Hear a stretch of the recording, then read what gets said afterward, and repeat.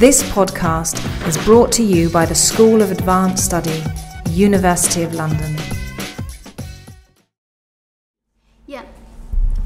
Today I'll talk about the Cantonese community in Moulmein from the mid-19th century.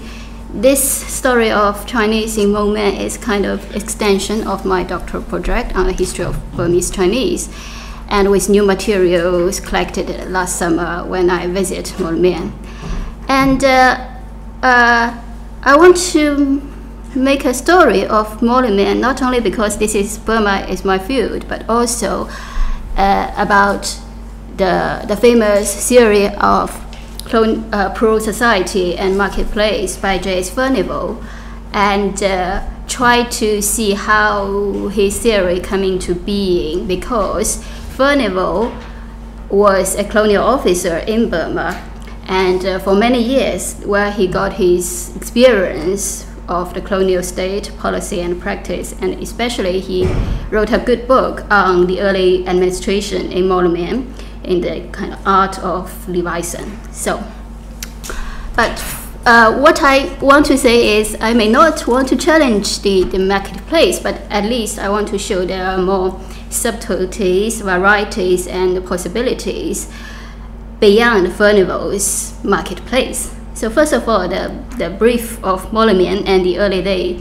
of British rule in Burma. So after the first Anglo-Burmese War, the British got two Burmese regions. One is to the East Indian Company, Arakan and Tenasserim. Kakada decided to rule its neighboring Arakan directly and ask the government of Penang to govern Tenasserim.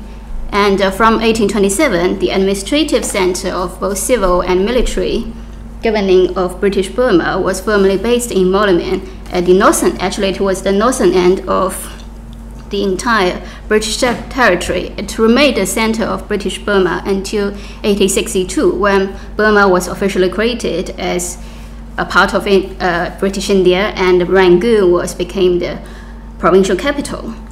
And what we can see from the map is Moulmein was at the river mouth of Salween River and at the Gulf of Mataban, and actually the whole Andaman Sea.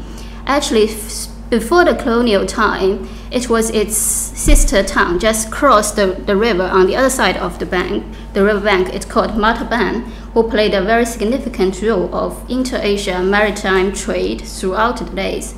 However, now Mataban was under the Burmese king's control, so the British decided to explore the full potential of Moulmein, and in a few decades built a cosmopolitan port city from the scratch.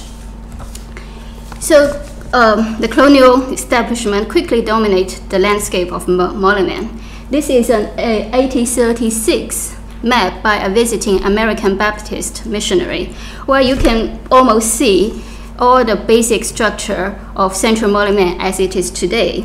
The town was built along the waterfront, the river Salween, and then with several paralleling thoroughfare like Low May Road, Upper May Road. They're still there, so still called the same name, and the Housey Road. Actually, one of the thoroughfare was properly named as Strand, as perhaps the first strand in Burma, which were to be followed by its namesakes in Rangoon, much famous later years.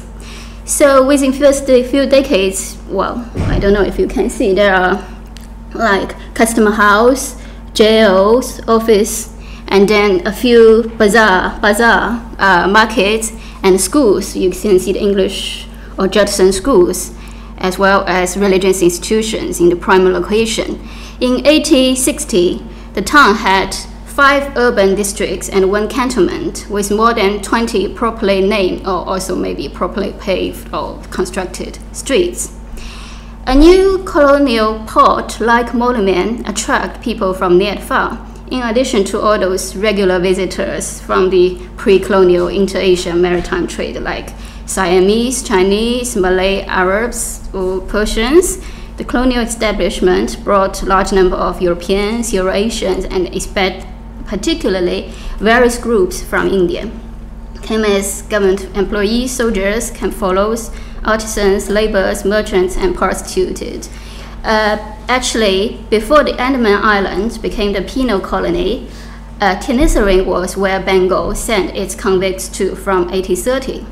So government records show that its first 2 land grants was made in 1845 and 1847 respectively, saying that the government was giving free land to the town's Muslim population to specially build mosque. So which means it's kind of the community start to taking shape. And well, that's the multi-ethnic. That's the today. I took the picture last year, but more or less they're all the leftover of those days. Western religious institutions also very active. Moulmein was the headquarters for Judson and his colleagues of the American Baptist Church, set up the first ever, that's still there, the first ever Baptist Church of Burma in 1827.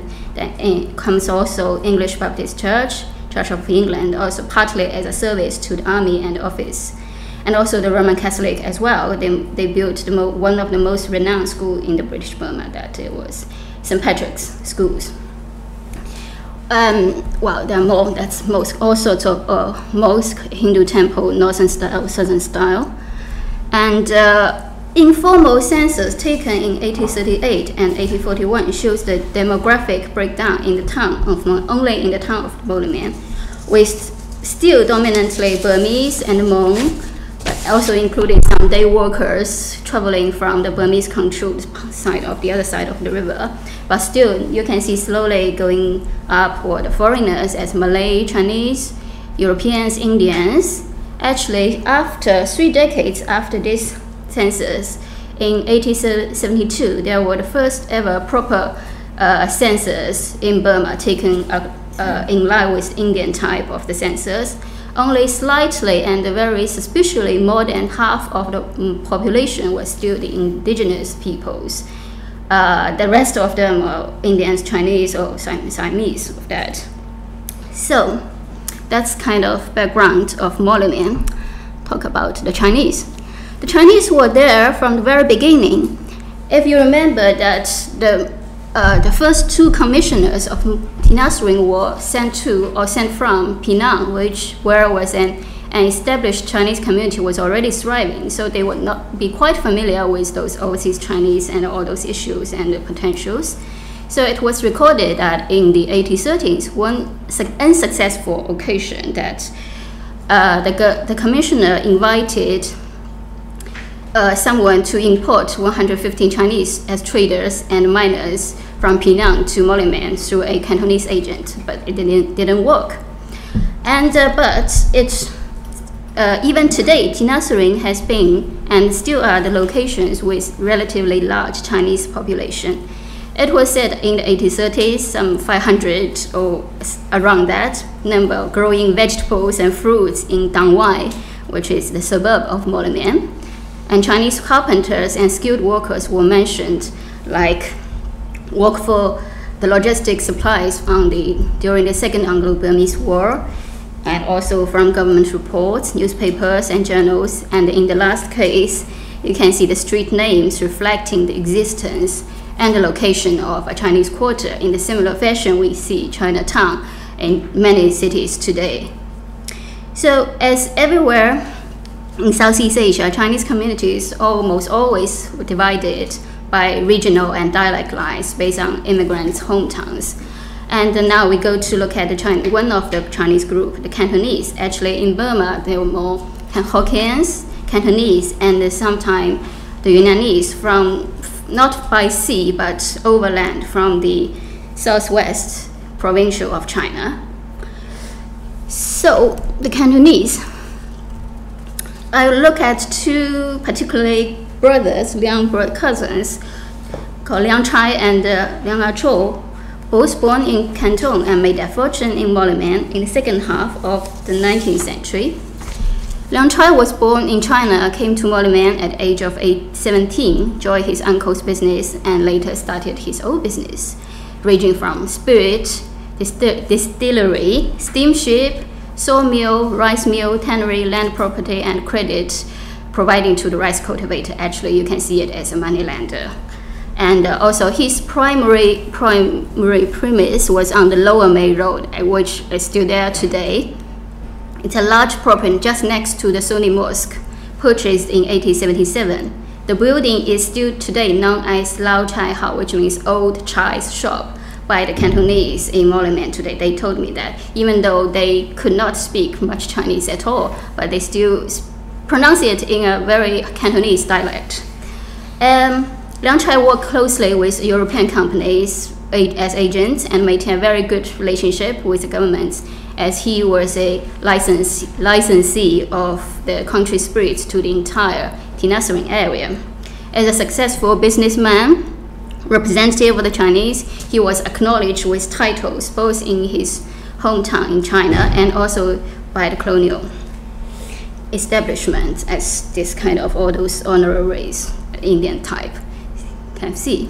The flagship of his business, called Yili, is on the top, on the top of a 1919 management community of this Ningyan Association. Ningyan Association was a kind of birthplace association of one particular county in southern Canton, where the majority of the Burmese Cantonese were from. This Ningyan Association, that was today, it's located on the Lower May Road, just opposite Liang Chai's old shop, and it was established no later than 1845, and still the most important sacred place for the Cantonese there. When Liang Chai died in May 1919, it had an impressive funeral ceremony attended by representatives of every community, ethnic community in Moulmein, and all those Chinese societies in Rangoon made it scene of the town. However, one Rangoon Chinese newspaper, famous for its kind of progressive outlook, criticized Liang Chai's conservativeness, saying that he still keep his pigtail until his death day, which that was 8 years after the emperor in China was overthrown. Liang Chai's commercial success, shared by his cousin Cho, it's a similar story. He came and joined his cousin, in this case Liang Chai himself, then started his own shop and died, and he was bestowed a lot of honorary titles and this and that. And also one of his shops was also in the management committee of the 1919 renovation inscription of the Ningyan Association that he stole. However, if this is a multi-ethnic, multi-faith, colonial, cosmopolitan port, the Liang brothers represent an emerging Cantonese commercial circle development of a mainstream Cantonese community. There also existed alternative stories away from this traditional Chinese expectation, for example, by converting to Christianity. Just look at this L family. It's impossible, it's too small. Possible to identify their surname, which could be Liang, but also possible to be Li. Both are big name of the Cantonese, or actually Chinese, but their names indicate a typical Cantonese style. The first generation is Fun, was said to be among the first converts of Judson himself. One has to know that successful story like Liang Chai or Cho were very rare, and most of the adventurous immigrants were simply laborers without any resource or luck, just as in this case, and grasp whatever the fate happened to strike on them. So as a Christian, Fong visited America, and he was brought to America by a missionary couple and learned printing skills using Burmese and Karen fonts. And after that, the American couple brought him back, and he worked for the missionary print press in Moulmein for this Judson's Bible translation and printing project. Fong married a Christian girl. There's nowhere to say what her ethnicity is, but it's most probably a Karen, because those days Karens are the most likely Christians, and continue the religious traditions along family. So, well, it's too small. Basically, all the sons, one of the sons became a chaplain of the Hmong Baptist Church, very active at least before the World War II. And the conversion to a European religion also paved the way to a circular member of the family. So Liang Cho, unlike Liang Cho, who sent his sons back to China and Penang for a Chinese education, this This one of the son was educated in a government school in Moulmein, where obviously obtained the necessary training for language or skills before entering the Steele Brothers Company, which was one of the biggest European companies in Burma, doing timber, rice, all the profitable things. And Akon, worked as a broker and as an agency for 45 years in that Steele Brothers Company. Actually, Atro's son, which perhaps also held as a broker later years. The third generation became more diversified career profile and lifestyle. One received medical education in England, served in Mesopotamia in the World War I. One joined the military, serving in Europe. One worked for the Indo-Burma Petroleum Company in Rangoon, and another one was a professor in Rangoon. Among the granddaughters, one studied in medical college for women at Calcutta. The other one was a superintendent of the Baptist Morton Lake Girls' School. Such professional career, of course, even in the 1920s and 30s, were not widely enjoyed by their fellow Cantonese girls. However, if the Chinese migrants were busy building their trades and work in the towns and villages in Tenasserim, building religious and social networks, the gaze from the outside, at least as from previous today, gives a very different impression of the China and Chinese in Burma. One revealing source was the perspective from the English community of the time is the Moulmein Chronicle, one of the first English newspaper in Burma. It was actually funded by the commissioner himself. So it's from the very start, it was a close relationship between government and the newspaper, and sometimes it was under very close censorship, strict censorship from Calcutta.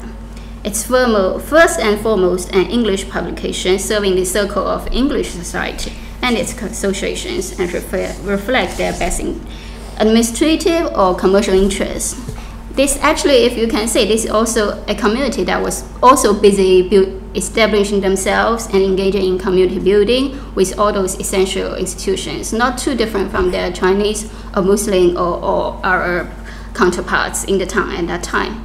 As a matter of fact, Chinese were seldom mentioned in these European communal publications, except for the regular ship news that inevitably will involve in Chinese junks and passages, or sketchy and generalized information on Chinese rice cultivation in Penang or Tavoy, or trade of settlers, immigrant Chinese in the miners in the hills.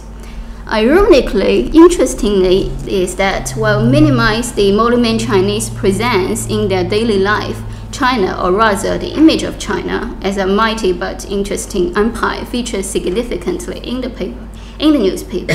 I pick up two most persistent themes throughout the 1830s and 40s as available in the Moulmein Chronicles. One was to open up and maintain a direct and safe route to southwest China via Shan and northern Siamese Thai-speaking states. For this, the government already tried several expeditions, like Dr.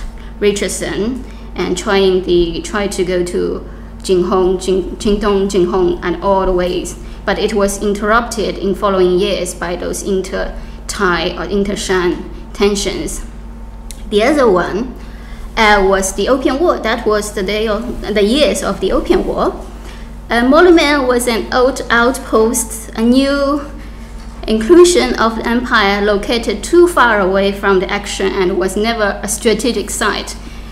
The only two occasions it came to the first-hand interaction was when the troop or the ship returned to India after the war and called upon Moulmein as a stopover, as you kind of cited here.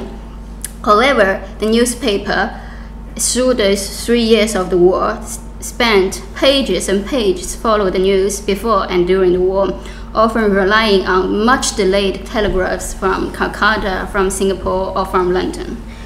And while the newspaper always expressed an anxiety of unsatisfactory situation of an overland caravan route and never failed to press on the issue among the officials and commercial circles, it seems mostly ignored a growing population of the Chinese who was doing business exactly in its nose, or literally next door to where the newspaper was printed. which, if you really take it seriously, could be used to facilitate some kind of cross-border trade to the hinterland of China market. It happened on a very small scale, not initiated by the British, but by the Chinese on the other side, like Burma, the northern Burma. But in Moulmein, it looks like the foremost attention was to open an overland route. And like in Singapore, from the very beginning, the British intention to deal with China is to invite those Chinese maritime merchants to come over. So, similarly, I'm here.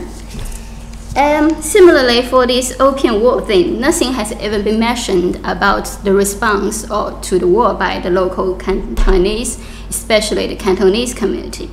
Given the fact that by that time the Cantonese community had been quite established itself and its connection with other parts of Southeast Asia and their hometown in Canton, where the action actually took place, was possible if not smooth, it was to nature that the Chinese might get a faster news from its own network than much delayed empire-wide telegraphs, or it was simply possible that they could obtain more detailed and accurate information from relatives or friends or travelers, agents, whoever, who might actually witness the war or the second-hand or third-hand witness of the war. However, all these approaches were not attempted either from total unawareness, or from deliberating ignorance, or maybe just a different strategy. So, in conclusion, of course, it might be too much to expect a 19th century English language community newspaper to adopt a multi-ethnic outlook. But as the case of the Chinese community in Moulmein indicates, everyday life in the early years did show a kind of cosmopolitan tendency if it's not a fully developed reality. So what led Furnival's famous observation of marketplace where people mix but not combine? I intend to agree with recent reinvestigation on Furnival that his account was written more than a century later after establishment of Moulmein. It was a reflection of a later colonial or early post-colonial days prevailing ethnic features in a well-developed discourse of the mid-20th century. That was a discourse based on ethnic stereotype, which we can already see its emergence in these Moulmein chronicles, and later adopted and further rigidified by colonial policies on racial compartmenting and segregation. So the marketplace, therefore, is not the beginning but the result of the colonial practice and discourse, while in reality, as the picture of this early Moulmein shows, there were much more potentials, subtleties, varieties of mingling and interaction beyond ethnic, religious, or social boundaries, in and beyond the marketplace.